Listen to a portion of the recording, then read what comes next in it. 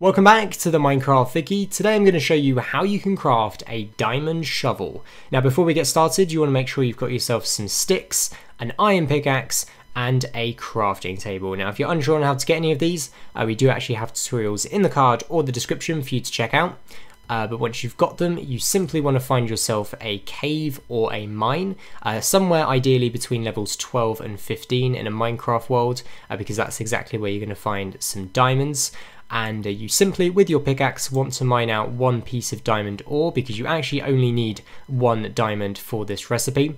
And once you've got the diamond, you want to head over to your crafting table, and with your sticks in the crafting grid, you want to do a vertical line just like this, and then put your diamond on the top, and there you go, you've got yourself a diamond shovel. Now also in this game, alongside the diamond shovel, you also have a wooden, stone, iron, gold and netherite shovel, all of which have different durabilities and can mine at different rates, but for now you have yourself a diamond shovel.